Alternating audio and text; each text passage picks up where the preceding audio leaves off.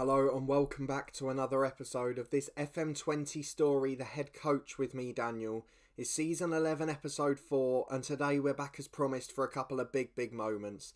It's transfer deadline day in January, our director of football's first January window, and my word, it's been an active one. He has been going absolutely mental. We'll be taking a look at his signings and the work he's been doing in a moment.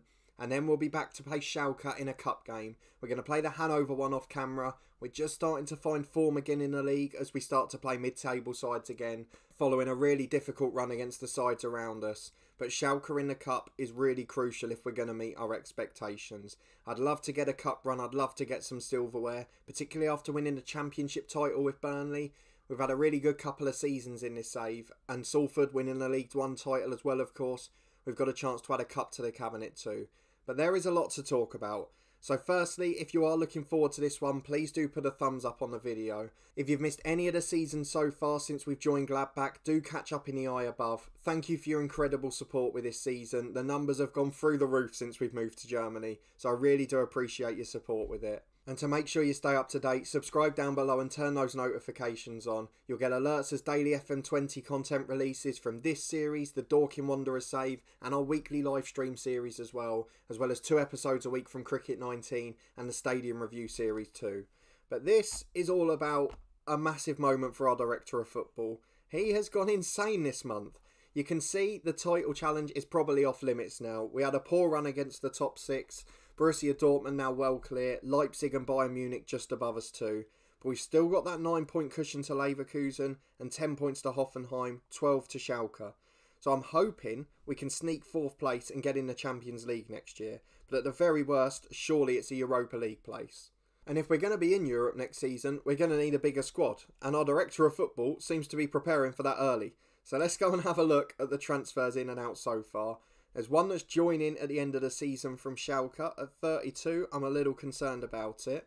And there's no pending deals at the moment as we move into the final day of the window. But if we look at the transfer history, you can see that's because most of the work's already been done. We have had 1 big deal out of the club and 4 big deals into it. 1 more youngster joining as well. But it has been an incredible window with some brilliant young players joining. So let's talk about Roberto Alvarado first. Signed for 12.25 million in the summer, sold for 11.75 in winter. Was unhappy, causing trouble behind the scenes. At 31, we said he was most likely to be a flop, and it's been proven to be the case. So the one that I wasn't really sure about with the director of football, but he got his money back, you've got to be fair to him. And he is now back over in France playing with Rennes. But then we've got 4 big ones coming in, and the rest of the budget spent. We'll firstly talk about this youngster that's come in, Rainer Vogt, I think that is. I'm trying to think of Bertie Vogts, the old Scotland manager. But a 17-year-old right winger, not got much potential, but it's worth a gamble, isn't it? It's next to no money, and I'm sure he'll be absolutely fine. But 4 big deals. These are the ones we've got to talk about. The least exciting was the first one, and also the most expensive. 11.25 million, Salih Hassan from Bordeaux. A really decent player, 3-star ability, 3.5 potential, Iraqi international, and a good playmaker who's also played in Norway with Rosenborg and over in his native Iraq as well. So there's plenty of experience in his career, and he's worth a lot of money. He's in a good age, he's coming into his peak, but I'm not sure he's quite what we need at the moment. He's a backup player, he will be off the bench as needed, but he's not quite going to be first choice. So if we look at the reports, he's sort of there with Jimenez, above Liunan, he'll overtake him, but he's ruined by a man who comes in later in the window, who we'll talk about in a moment.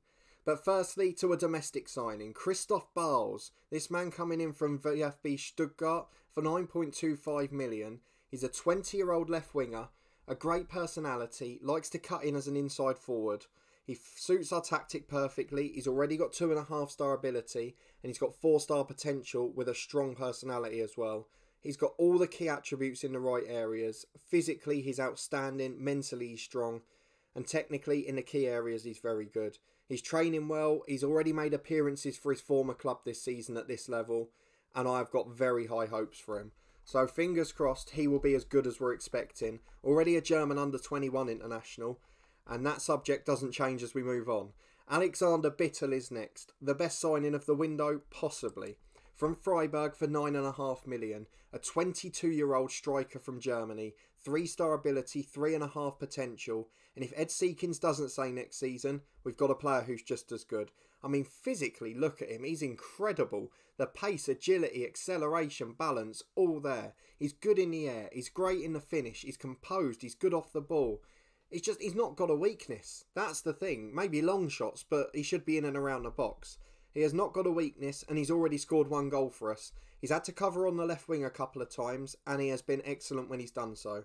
Played for Bayer Leverkusen and Freiburg, scored goals galore at both of them, and he's going to do the same for us, I've absolutely no doubt. Again, a German under-21 international, and scored over 10 goals for them. And then finally, it's the one that got away from the summer. From FC Bayern Munich, £9 million, Vladimir Jovanovic. 18 years of age, so will go down as homegrown at the club. 2.5-star ability, 4.5 potential. Becomes our first backup at centre-half, becomes a holding midfielder off the bench, and at 18, a German under-21 international who's going to have a very big career in this game. So we are going to get him straight into the senior squad, and we are going to get him involved in this first team because he is a wonder kid and he is going to be an absolute superstar. So that's him promoted to the first team. I would argue this has already been an exceptional window.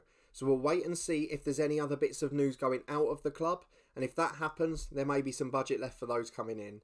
But in my book, this has been an exceptional January, and I'll be interested to get your thoughts as well. Into deadline day we go. We'll be back if there's any news throughout the day. We have got some big news to get through here, and it's just going absolutely potty this month. So we've got this young 16-year-old attacking midfielder, Rolf Niemeyer. He's a good player, and he's getting big offers of around £6-7 million from Leipzig and Dortmund, both of which have been rejected. So he obviously wants big money for him. He feels his future is at the club. That's absolutely fine. We've then got a loan offer in for an experienced wide player, Jacob Brun-Larsen from Schalke, 150 grand a month. I mean, he's 31, he's very versatile. I can understand him coming in. I mean, if we were in Europe, he would be a great signing to have. But I don't see how he benefits the squad this season. But if it's just as a loan deal and it's just to give us an extra option, no issues. He scored 4 goals and 3 assists in the Bundesliga already this year. He's obviously got quality and we'll be happy to have him in the squad. We've then got an offer for another youngster. This man is Herbert Buderath, a 15-year-old attacking fullback. He's okay and his attributes look decent, already 1-star ability, but he's not got the biggest potential apparently. He's a wing-back, which doesn't really suit the tactics I like to play. I hate using a back three. So I can understand why he's going, and to be honest, if his potential is judged correctly, that makes sense to sell him on. So potentially 275 grand, sell on fees as well. There's going to be a lot of action today. The Larsen offer's accepted, optional future fee and a playing wage of 100%. But to be honest, if he's going to be involved in the squad, I've no issue with having him for 4 months. Right, one signing in, one signing out. Buderath has left. He's gone to Union Berlin in the 2nd tier. No issue with that whatsoever. Brun-Larsen is joining us on loan. 3-star ability, 3-star potential. We'll get him involved in the squad, and it just bolsters our European chase. He's almost as good as a Beng on the right wing. On the left, he's probably the best, ahead of Castrati. That's interesting. What's his best role? Inverted winger? Well, he could be competing for the lineup. I might have to take it back. Although, to be fair, Bootle has been playing there for now, and he would definitely get first preference. We've also got another offer. This one's our head of youth development. That's a very good player. 16-year-old Roger Zapp from Frankfurt. 2.3 million up front. 1.5-star ability, 4.5 potential. His attributes are exceptional. The one thing he's missing is personality. But we can of course work on that. We've got plenty of mentoring groups and good experienced players here. There we go then. The deal is done. Roger Zapp joins the club. We'll get him involved in the squad anyway. As well as Jovanovic, who we missed out last time. I presume he's going to be in the under-19s, the new kid. So let's go and have a look for him. He is not there. That's the other lad. Where is he? Am I going insane? Roger Zapp, ineligible. So there you go. We can't sign him up to the squad yet. But either way, a very good young player, and we'll get him straight into a mentoring group after this episode. This January has been exceptional. I've no way to describe it. It's just absolutely incredible. That's now 7 signings. There's a mix of brilliant young players for the future, good first team players for now, a clever loan signing that just gives us versatility everywhere, and a brilliant youngster at 16 who just needs a bit of work off the pitch. We're still rejecting offers, now up to 11.5 million for Niemeyer. They must have very high hopes for him as well. The transfer window has slammed shut, no further action, but it certainly wasn't a day without incident. Please do let me know in the comments what you think of all of those January signings and how we're going to prepare this squad for next season. The biggest challenge at the moment with one game a week is keeping them all happy this year. After that, I think it's going to be a doddle. I've just shown the player wage expenditure here, just so you can see how well we're doing. Both Schalke, Wolfsburg, Bayer Leverkusen, all higher than us, and we're above them all in the league. It shows just how well we're going. And of course, Bayern and Borussia Dortmund, Leipzig as well, well clear of the rest. We completely expect that. So if we can get and compete with those guys moving forward, that shows just how much of a good job we're doing. But for now, the focus is entirely on getting fourth and going on a big cup run. So we're going to go and play the Hanover game off camera, and then we'll be back in a moment to face Schalke in the cup, as well as reflect on our results since the last episode. And in the meantime, let me know what you think of the signings. We're back for the cup game against Schalke, following a bit of disappointment in between, though there is some news off the pitch. Nicholas Stark has got himself a new one-year deal, so he has signed a deal that is half his wage, and he's still going to be involved, and he's only going to be a regular starter, so hopefully next season we can gradually phase him out the team. And he might be a key player in Europe alongside youngsters as well, don't forget. But let's go and talk about the schedule, where I'm afraid the goals and the fluency has just dried up a little bit since the last one. You're with me, of course, for those two games against Dortmund and Leverkusen. The one against Bayer, a crucial one, of course, as we kept a point to keep the distance to them. And since then, it's been a little bit patchy. We lost 2-1 away at Leipzig. Unfortunately, Ed Seekins with a consolation wasn't quite enough. Lirim Kastrati picked up an injury there and has been out ever since. A 1-1 draw at home to Hoffenheim, again Seekins with the equaliser, but against 10 men for most of the second half, we just could not find a winner. However, we followed that with a victory against relegation-threatened Werder Bremen, a 2-0 win, Bittel getting his first for the club and Kennedy Abeng scoring as well, before a 0-0 draw in the game we just played against Hanover. We looked a bit toothless. We brought in Larson for his debut. It didn't work out. We brought Bittel and Hassan off the bench. Unfortunately, though, we didn't look great going forward. The form of Abeng generally and Oliveira is something to worry about, and Seekins, the last couple, not quite been at his best. But into today's game we go. We've still got optimism there. If we look at the competitions, we're still 7 clear of Bayer Leverkusen, and we have, on paper, got a slightly easier run coming up now. Whether it will play out that way, I don't know. And then from mid-March onwards, we've got Bayern Munich again, and then a lot more difficult ones. It's a live commentary to finish the episode in light snow. We're playing away to Schalke, and it's for a place in the next round of the cup. So we're going to go, I think, as strong as we possibly can. I'm just looking at where I might be able to make changes. So I think on the left wing, could we bring in Bowles? I know he's not rated quite as well. Bittles can come in up front. We want to try and gradually get the permanent signings in. Seekins will stay on the bench for it. Is there anyone we can bring off the bench here? We've got Bua there. We've got Jelly.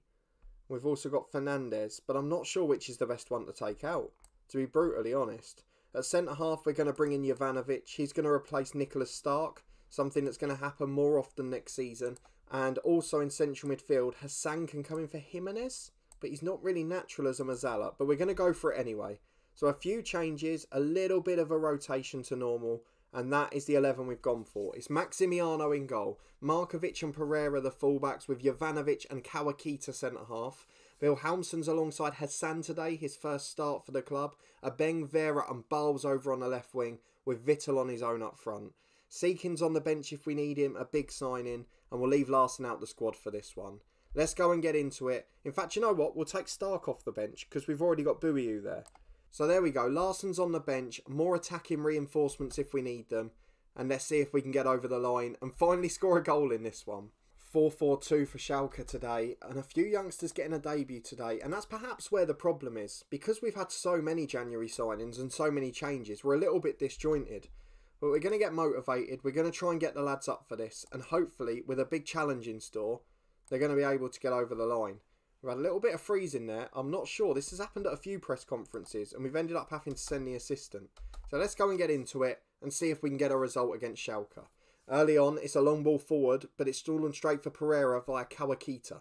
Goes all the way back to our keeper to start, and this time he's made no mistake in possession. For those of you who don't know what I'm on about, go back and watch the Bayern episode. I think it's episode 2 this season. It was the most bizarre moment of the series so far.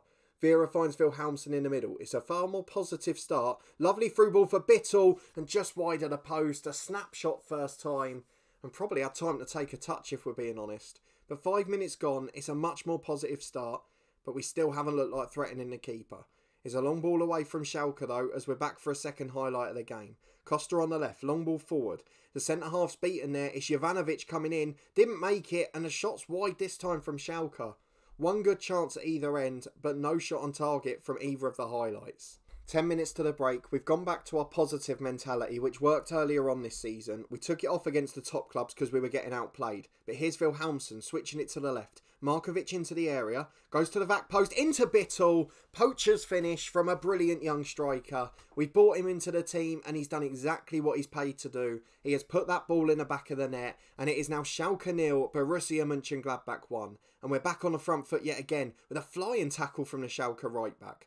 Falls for Markovic though. To Bowles, had a bit of a quiet debut so far, but back to Wilhelmsen who continues the attack. Into Bowles again. Here's the Icelandic for the third time, and he's just keeping possession really smoothly. Vera plays a 1-2 with him, out to a Beng on the right. The Wonder Kid's gone a bit quiet in recent weeks, but he's back to Wilhelmsen there, tries to switch to the left to Markovic. To the byline, beats one, crosses blocked, and eventually it's going to be got away, is it? No, he's going back towards his own goal, and he clears it, but not very well at all. Here's the Icelandic midfielder for a fourth time. Into Vera, back to Wilhelmsen again. Switcher plays headed away, but only as far as Bowles, and he's got Markovic on the overlap. Beats the fullback, chance to cross. Back to Vera.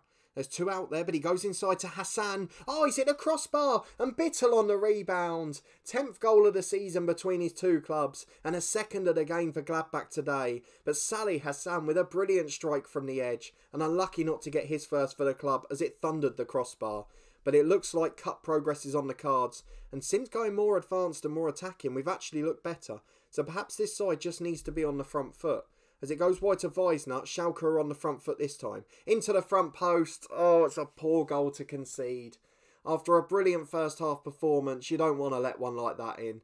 Jovanovic caught out, Markovic didn't close the cross, and at half time, Schalke have got themselves a lifeline. We still lead 2-1 with Gladbach though, and Bittel is on a hat-trick in the second half. So we're going to tell the lads to keep it up, and let's see if we can put in another strong 45. It's a free kick on the left, a dangerous position for Wilhelmsen. Kawakita with a free header, but it's over the bar. He had to do better. It was an open goal as the keeper was in no man's land. But 10 minutes into the second half, and it still remains just 2-1 to Gladbach. 20 minutes left on the clock, and it's time for changes. So on the left wing, Bowles is going to be replaced. Fernandes will come on for him. A Beng again's not had the best game, but I want to be careful with him. Vera's had a good game, that's a good sign. Salih Hassan, an average game, and he's not fit. So let's get him off. Jimenez or Louis Nahn. I think we bring Louis Nahn on. He doesn't play that often. Box-to-box midfielder on support. And then what else can we do? I'm going to leave it for now. We'll make the last change if we need to. 20 minutes left. It remains 2-1 here, but Schalke still a threat while there's only one in it. Maximiano with a long goal kick though. A Beng flicks on for Bittel. Challenge, but it falls for Vera. Out to the left back, Markovic. There's 2 or 3 inside him, but he's trying to go alone to the byline here, and he comes out the challenge with a ball still. It's Vera.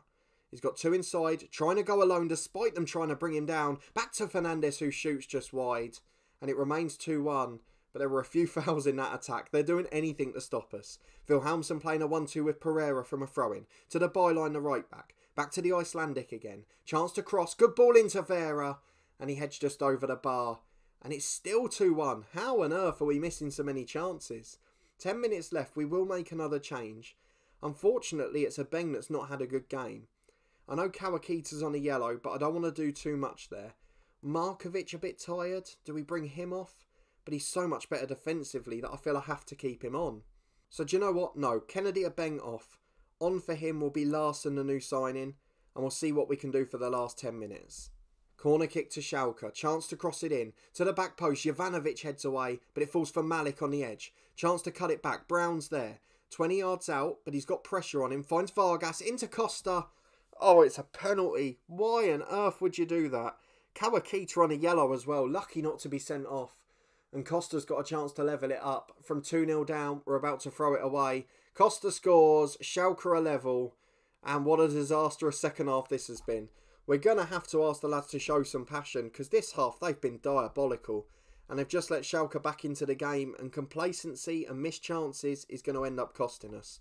5 to go, 2-2, and it looks like we're on course to throw this away. Into stoppage time, throw-in for the left-back Markovic, brought down by the full-back. That has to be a second yellow. It is. Good refereeing on this occasion, and a set piece with a chance to nick it.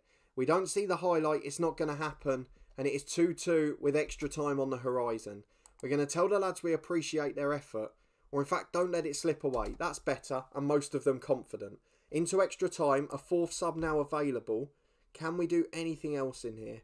Kawakita's knackered and did give away the penalty, but I don't know what else to really do here. Vera struggling. Jimenez could come on for him. I mean, what do you do? I've got an idea. Larson to right back. Pereira comes off. Ed Seekins on for him, and Bittel to the right wing. Bittel can be an inside forward on attack, and Seekins will go up front, giving us an extra attacking option. 20 minutes of extra time left. Wilhelmsson with a free kick. Into Larson. Seekins in. Super sub does the job.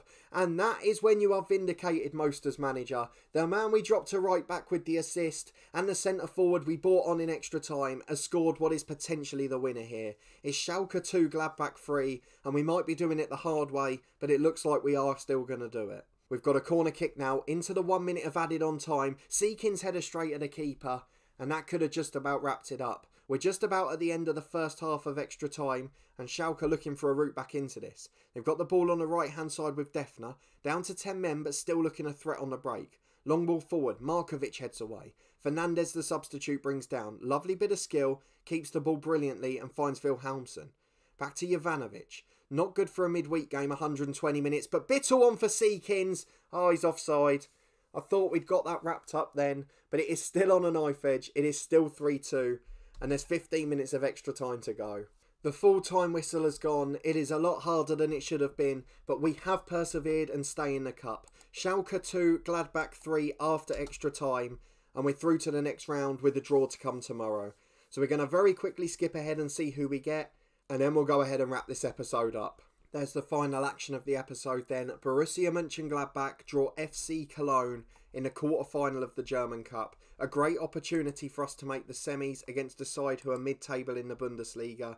And Bayern and Leipzig have drawn each other, so one of the big boys will be going out. That is a good sign. If we can then get the winner of Hoffenheim-Augsburg, and then we can play either Dortmund or Bayern or Leipzig in the final, that would be the ideal route. But let's wait and see. There's plenty of work to be done before then, and there is going to be a big derby in the quarter-final. I'm really looking forward to that. Let's see when it is, and maybe we can come back for it. So it's at the start of March with a game against the same opposition in the league. Do you know what? We're going to do something similar next episode. We'll show the Cologne Cup game. It's a big one. And then we'll play the Cologne League game off camera. And we'll come back for Bayern Munich away. So it'll be a double header next time out. Cologne and Bayern Munich. A place in the semi-final of the Cup up for grabs. And a chance to cement our top 4 place in the league. But if you did enjoy this episode, please do put a thumbs up on the video. Let me know what you thought of the performance and more importantly of all of those January signings. Perhaps not going to have their best impact this year, but if they can gel and we can have a good team cohesion come the summer, there should be very little the director of football needs to do then, and we could have a great squad for Europe next year. What competition that will be, we'll find out in the next couple of episodes, and I hope you'll come and join me for those. If you want to make sure you don't miss them, please subscribe down below and turn those notifications on. You'll get alerts as daily FM20 content releases on the channel. This one will be back on Tuesday at 4:30. Dorking Wanderers in the meantime on Monday. We've also got our weekly stadium review series continuing tomorrow. That one's going to be focusing on Crewe Alexandra, a club that have just been promoted to League One on points per game. We've also got our live stream series, the first episode of which was last Tuesday. The second one will be back this Tuesday at 10 AM. Thank you so much to everyone who joined along with that. It's the Burnley side from the head coach, but in a youth academy challenge. And I really enjoyed the first one, so hopefully you can pop along. And finally, Cricket 19 continues twice a week. The last episode was at 1 o'clock today, so if you did miss that one earlier on, you can catch up with it in the eye above. But a big thanks for your support on this channel and over on the podcast as well. It has been really appreciated the last couple of weeks, and I hope to see you next time for a massive episode here as we go for the last 4 in the cup in a derby and a chance to face off against Bayern again.